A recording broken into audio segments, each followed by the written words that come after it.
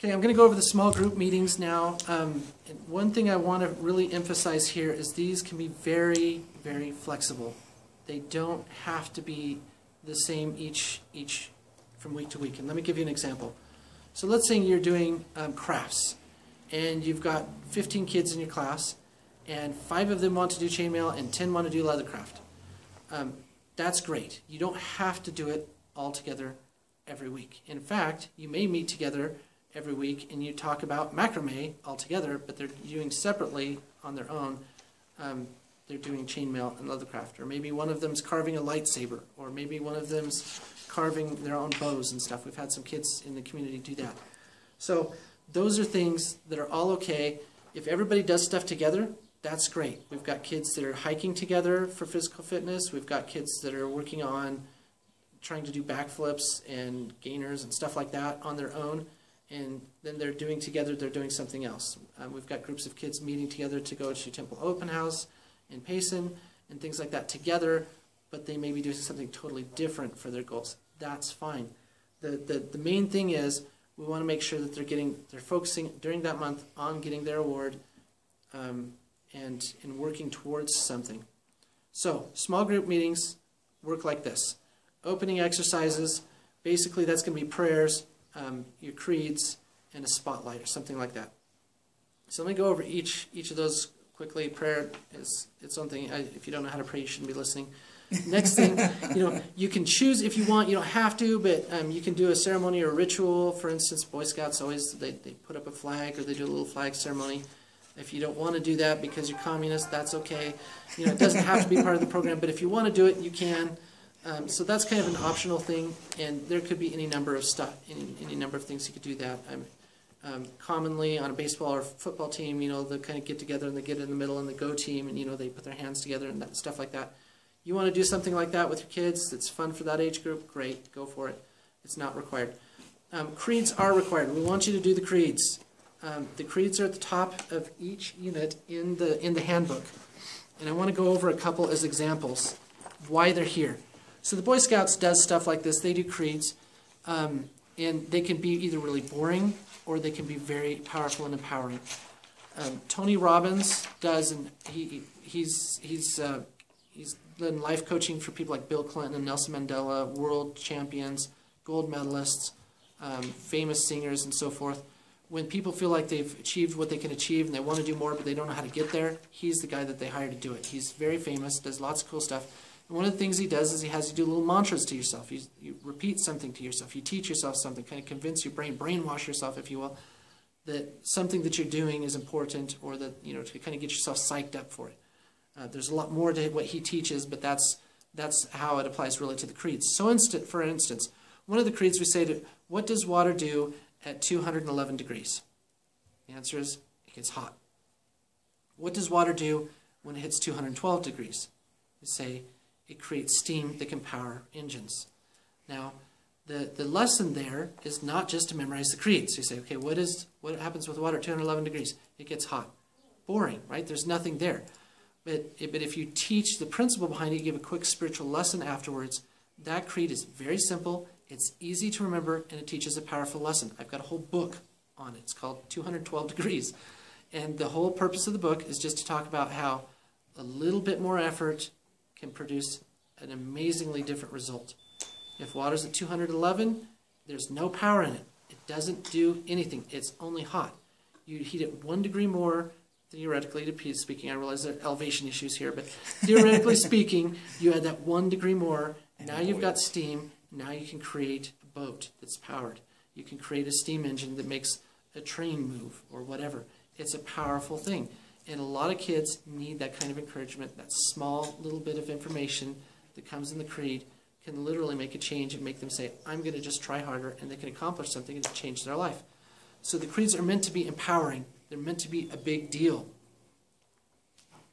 If you look at each of the creeds all at once, instead of going month to month, you'll notice that most of them also have a focus of why do we develop our talents? To glorify God by something. That's how most of the creeds end. Or for the unit-specific creeds, they start by that because we want the kids to focus on and realizing we're not just doing these things for fun. we're not just doing these things because you got to do that because otherwise you don't advance in your rank. We're doing these things to glorify God and just have a really strong focus that way.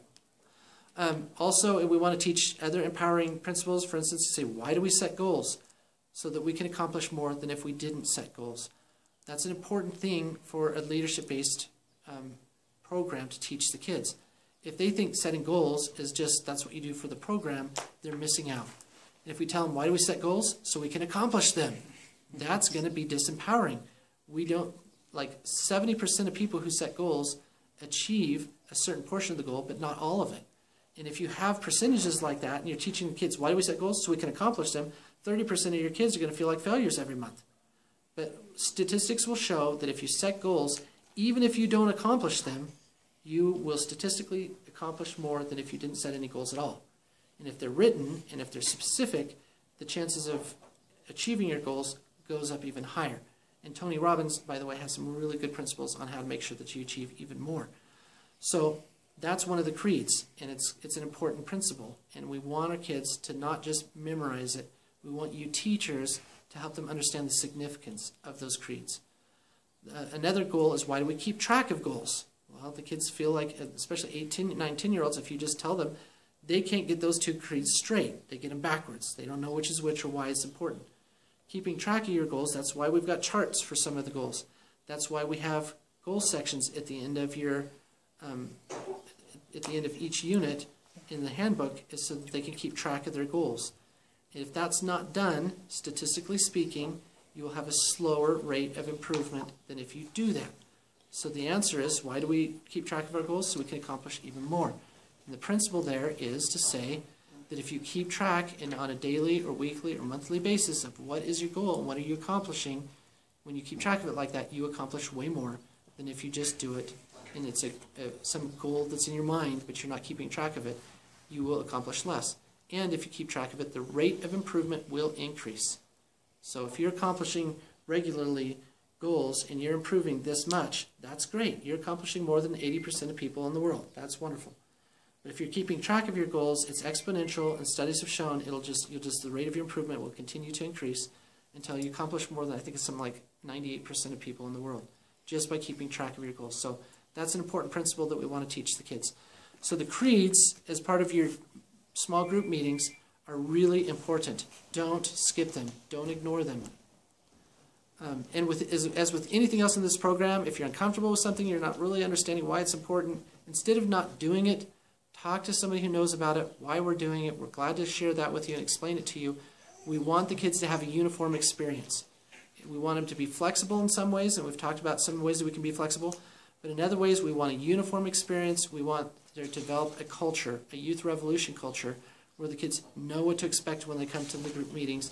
They know what to expect in their classes, and it's pretty similar all the way through, so that they feel like it's the same program, and it's not just this is this teacher, and this is this teacher, and this is this teacher, and somehow they're all correlated. We want it to be very strong cultural dynamic, that we're creating a leadership, transformational leadership culture. That's what we're looking for. Okay, business, that's standard. I mean, any group is going to do that. You're going to have announcements, things that are going on, calendar events. Don't forget, though, at this part of the program, this is when we do progress reports, how you coming along with your goals. Does anybody need some help with their goals? Is everybody doing their spiritual goals? This is where you remind them. Do a short lesson. If you can have the youth do this, that's great. All it needs to be is a spiritual thought, about 5 minutes. Again, we're mirroring these types of things a lot from some of these other programs like Boy Scouts. You don't want these to be too long. You'll lose their attention. Activity usually lasts maybe 20 minutes. Sometimes this may be all they do. It has to last long enough to keep their attention. It can be a game just for fun. And it should focus on whatever you're learning. And maybe it ends up being 40 minutes, depends on your age group, that's fine. So maybe this is where you spend, 40 minutes doing soap making or something. Power saving mode turned on. And sometimes this might be the first thing. If it's getting to be late fall and you're doing an outside activity, you might need to do the activity first, just so, because it's getting dark. That's okay. We can be flexible with those sorts of things. So one of the things we want to make sure that happens, though, when you're doing the activity, is that the kids are intermingling more. I know this isn't a problem with every single group and all the independents or whatever in fundamentalism, but it is a challenge with certain portions of AUB. And so what we're trying to encourage you to do is, if they're breaking up into groups, if you're going to do teams, is to mix them up a little bit. So that we've got a lot of shy kids in fundamentalism, and what happens is the shy kids stick with their friends, and this other group of shy kids stick with their friends, and never the twain do they meet. They're cousins, and you know, they're related in 3 different ways, but they're too shy to talk to each other except for at family functions. And so we just want to break them up. If you have a team of 5 and a team of 5, take 2 from here and swap them. Do that sort of thing. We want to encourage them to make new friends and to reach out. That's one of the big things. If you're going to be a leader, you can't be shy. You can't be hiding in the corner. Maybe you can be a good home leader in your home and not be shy around your family, but to reach out beyond that, you've got to have the skill to be able to not be shy. I used to be painfully shy when I was a kid. I've now performed in front of thousands of people. I public speak. I've done lots of things like that. I'm not shy at all anymore. Anybody who tells you I'm far from shy, it's a weakness, and it's not something that's just part of your personality. Studies have actually shown that shyness is influenced more by your mom and dad than anything else, and it's not very genetically inclined. There's not a high genetic correlation. It's more a behavior that's learned from your family. So let's teach them to do better. If Christ was shy, where would we be at now? We'd be in a world of hurt. If Joseph Smith was shy, we'd be in a world of hurt. He was, by the way, but he overcame it. That was part of his growing experience. But he wasn't anywhere near shy a lot of our kids. So that's something we want to overcome, and part of that's just going to be getting them to mix around with other kids more. We encourage you to do that sort of thing. Also, as part of the opening exercise, you can do a spotlight or praise. We don't want this to be a typical spotlight where you say, this person grew up in a family of 5, and they have 2 older brothers, and they're really good at chainmail. What we want the spotlight to be is something like, this is something they've accomplished. Last month they did a really good job in crafts. This guy carved chain out of wood, and it's like this long, and it's got 14 links, and he carved it out of 1 piece of wood. We had that showcased at one of our combined meetings just the other night. It's really impressive. It's awesome. That's what we want to point out, something that they've accomplished or done that would be exciting for them to share with somebody else, even if they're shy. That particular kid, for instance, was too shy to show up to the meeting because he was being spotlighted. So, but now everybody knows that he did this cool thing, and he'll get acknowledgement from his peers that way. So, okay, so after the activity, instruction or application of what you're doing. For instance, your project might be tying knots, so that's what you focus on. Your activity might be having fun and doing a game about learning certain knots. The application might be actually working on a project where you're tying knots. And then afterwards, at the end, this is where the adult will do a lesson or inspiration, maybe a short story. What did they learn today? How can they apply it in real life? Sometimes those are prepared in the manual. And those only need to be about 5 minutes. It's especially with the younger kids, it's good to teach them. We want to teach them. Their attention spans are a little bit short, so make the lessons short. This is not Sunday school. It's not priesthood. It's not girls' class. You don't have an hour to teach a lesson. We just want short spiritual thoughts. And those short spiritual thoughts and lessons of inspiration can come from the manual. If you look at your goal handbook right here, and you go to the very, very end of it, there are like 5 pages or something of inspirational quotes, one after another after another.